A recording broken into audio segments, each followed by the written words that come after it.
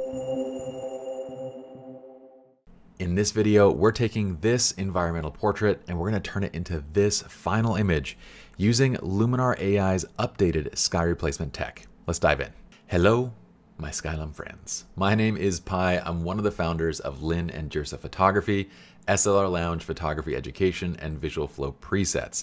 Now, we are here to talk specifically about what's new in the sky replacement tech that Skylum has added to Luminar AI. So let's pause and just go ahead and download the exercise file that comes along with this tutorial, if you so please. You can also load up your own image, but try to find an image that actually has kind of a sky that you want to replace and a reflection because, well, I'm going to show you what's new. So look, let's go ahead and do this. Now we could use templates to kind of, start off our editing and the templates are really powerful and it's great. But what I want to do is actually edit this with you guys from the ground up. I'm going to start this. It's funny, my Luminar workflow is kind of backwards to compare to how I would typically edit. And the reason is I can do so much cool manipulation inside of Luminar that I like to start with those first. And honestly, when it comes to the way I edit, I do edit in a way that's kind of the biggest changes come first and then we go to refinement changes. So in that way, we are kind of following that same workflow. And the biggest changes we're going to be making is essentially to the sky. So what we're going to do is go down to the creative side. So right here under the creative panel, I have the option now of, and this is updated too, we have this kind of sky preview, which is really nice. So that we don't have to actually click and look at each one of them. So I'm actually going to go with a dramatic kind of sunset shot. Part of this tutorial, I want you guys to understand how to make a convincing sky replacement. And obviously Luminar has all the tech that you need, but there's some basic kind of photography considerations that you need to keep in mind. So I'm going to select this one and see if it's, oh, I already freaking love that. Now look at this. This is so cool. I have the sky and it's perfectly kind of matched and masked into the shot, but then we actually see the sky in the reflection. So this was not previously available, and it kind of ended up where if you had an image like this and you replaced the sky, somebody who kind of knew what was up would look at the water and be like, it doesn't quite look convincing. But now this already looks fantastic. So I'm going to land with this dramatic sunset 3, and already it's looking really cool. It's crazy how one click, if I turn this on and off, that one click is just absolutely wild, or that one little change. So now let's start working the sky just a little bit. Okay, so there's a couple things that I'm noticing. One, we want to make sure that the light direction matches the existing light in the scene. Now you look at the shadows on the mountain, right? The light's hitting on the left side and then shadows on the right. Same thing on our subject, light on the left side, shadows on the right. So the clouds are actually working quite nicely because the light's hitting them on the left side and it's going into shadow on the right. So that already works. If it didn't, we could go to orientation and we could flip right here to kind of make it match whatever light direction we have in the shot. Okay, so the first step in a good convincing sky is choosing a sky that could plausibly be lit in a similar fashion as the underlying image. Choosing a sky that matches the lighting condition. Now we can adjust horizon blending and all this kind of stuff, but honestly, it did a really good job with everything. So I'm going to go down. We don't need to do any mask refinement here. I do want to do some scene relighting. Now, relighting has been reworked as well, and we get a much better effect. Look at this. Look at how freaking beautiful the relighting effect is now. That, to me, is absolutely wild. So previously, I wasn't able to use relighting to this extent, and so I was doing other methods of blending and doing a little bit of relighting. Now, relighting is doing all of it, which again is wild. I can also control the relight saturation, just in case I want a little bit more. See how the mountains in the background are just a little bit still on the blue side, right? Because our underlying image was all blue. So I might add a bit of saturation to those mountains just to turn them into that kind of relit look. I can also focus specifically on relighting the human in the shot. I do want to leave her kind of primarily where she's at, but I am going to add maybe a slight amount of relighting to her just to add a little bit of those tones into the shot as well. And side note, this is my amazing, incredible, powerful, beautiful partner in crime, Yeneth. I love working on images that have meaning to me. All right, let's go down to the reflection. We can also update the reflection amount. This is, again, crazy. I am going to go on the kind of wild side for this. I'm going to take this up to like 75% and call it good about right there. If there's any other sky adjustments you want to make, then make them. One of my favorites is one that I proposed to the Skylum team. And yes, Skylum team, I will always take credit for this. But it's the atmosphere haze. So essentially what this is the ability to kind of dial back the overall opacity of that sky. So in a scene like this, where again, if I go back and I look at the sky, it's a very, very bright image, right? So in a scene like this, I don't want my sky to be so dark because it doesn't look like it necessarily fits. So what I'm going to do is actually bring up the atmospheric haze, which basically just lowers the opacity of the sky. It allows kind of the sky, if you imagine white is behind the sky, adjusting the haze is letting more of the white show through, so it's essentially making it less pronounced, less strong. We can also adjust brightness, but honestly where it's at is pretty good. I might bring brightness a little bit up.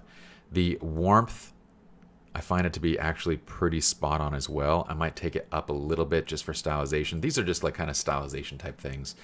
And there's one last thing, which if you notice, the mountains are sort of softly defocused. The sky, though, is still pretty sharp. So again, there's been improvements on defocus because in the past, raising it up to like 1 or 2, I would usually get too much of an effect. Now it's kind of picture perfect. It looks amazing. Okay, so this is what it's looking like now. And I mean, this kind of blows me away with... I haven't even used my left hand, y'all. My left hand has been sitting in my lap this whole time. I'm using sliders just to make these adjustments. So with that, now I'm going to go and make some other adjustments. So I started with the biggest adjustments first, right? That was our sky, getting that into the shot and making it convincing. Now I'm going to go back to kind of the essential tools. I'm going to go to my AI accent piece. And this is where I love the AI built-in kind of accent features. It's like adding mid-tone contrast, but it does it in a really controlled way, and it's beautiful. The sky enhance, okay, I'm going to leave that actually zeroed out. I think it looks plenty good as is. My composition, I do want to make a little tweak. I'm going to pull in just a little bit. I'm also going to just fix the horizon line ever so slightly. I believe I fixed it. If I didn't, I will re-tackle it. Okay, that looks fantastic. Okay, now let's go to light. I like the temperature as is, but sometimes I do like to play a little bit and just see if I like something a little bit more cool and a little bit more warm. Right now, I really like it where it's at. I'm going to add a little bit of smart contrast after I do a little bit of tuning to my highlights and shadows. Specifically, I want to raise the shadows just a bit, and then I think I want to add just a bit of contrast. I might even modify this curve a little bit, okay? So let's go right there. I'm gonna go down to the curve. One of my favorite things to do on a curve is to lift slightly at the bottom. This makes it so that all the shadows get clipped at a dark gray. So it kind of keeps the shadows from getting too deep. And then I'll do the same thing on the highlights, okay? Now doing this is always gonna flatten out an image. In fact, I call this curve kind of a flattening curve, right? Because we're flattening the highlights. We're letting the highlights to go to a bright white, but it's not quite white. It's like a bright gray. And then we're letting the shadows go to a dark gray.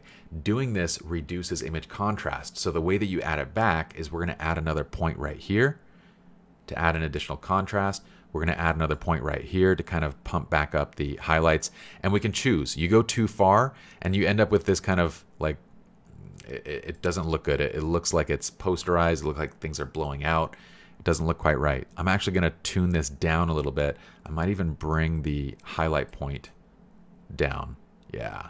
So what I'm going to do is find a place where we can get the dress to kind of drop to a nice bright gray and then subtly add just a little bit of that tone curve, a little bit of the mid-tone highlights back. Okay, this is looking fantastic. For color, there is kind of one thing that I do want to tweak. I want to tweak a little bit of the saturation.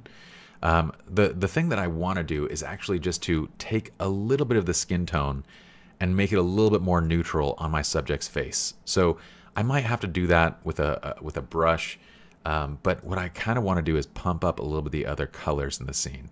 So I'm actually going to use Vibrance. Vibrance is kind of a a targeted way of enhancing color. It kind of leaves off skin tones and focuses on other tones in the image, whereas saturation is going to really apply it to every single thing in the shot, right?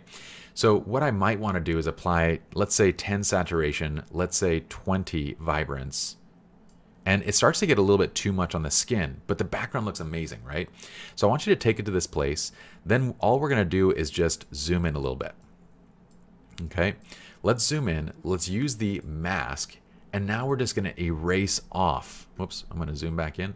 We're going to erase off of the skin. Okay, so that's it. All we do is just, we make our enhancement and then we just pull it right off the skin. Now notice that my feather is just a little bit on the strong side, right? The feather is just a little bit too much. So I can actually reduce the softness of the brush and just go back in there and kind of retweak a little bit. So I'm just going to paint back on the edges a little bit because it kind of took off too much. Again, I'm right hand editing, one hand this whole time. I have to put a southern accent on that. I really don't know why. It's part of who I am, y'all. My mother was born in Oklahoma. I was born in Iran. I understand that this is a very confusing mix for you guys. You're going to learn to deal with it, just like I have. Okay. I hope you like my side commentary. All right, that looks fantastic. Okay, so now if I kind of zoom back out on the image, let's close up the mask. Let's go ahead and click back out. Now we get this really nice skin tone and we have a little oomph to the color in the scene. Okay, I can even turn that oomph up a bit if I'm like, yeah, I need a little more oomph. Give me more cowbell. Yeah, that's some nice cowbell. I like that.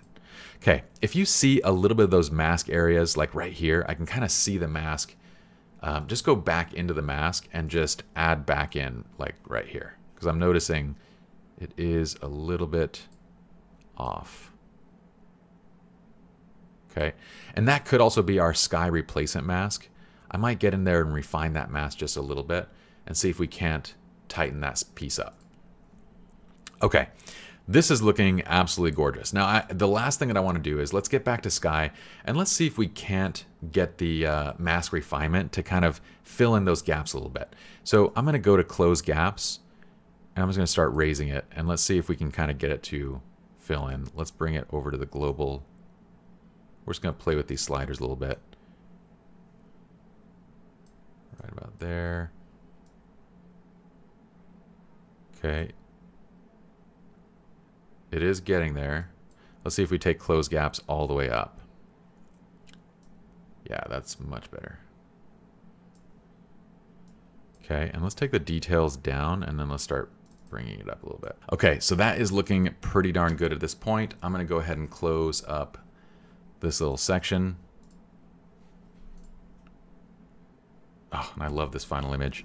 I'm going to do one last little thing. I'm going to go up to enhance. Actually, let's go to light and let's just slightly increase the exposure. I might reduce the contrast just a bit. There. Yes, I'm loving it. This is crazy. Let me show you guys what this image looked like before. So let's do this. Here's the before and after. This is absolutely wild. The before, the after. I hope you guys get a good idea on what's new in terms of the sky replacement technology, the ability to now detect water and reflections and all of that, as well as the additional enhancements made to relighting. All of this stuff makes it super powerful. Hope this gives you all some ideas. And if you enjoyed the video, I'd love for you to give it a like, comment below on the Skylum channel. And of course, if you guys want more of these Skylum tutorials, please subscribe to the Skylum channel right here on YouTube so that way you can be updated when new videos go up. That's it for me. If you guys would like to follow me, you can follow me at Pye Jirsa on Instagram. It's kind of my hub for everything that I do. And I'll see you all in the next video. Peace.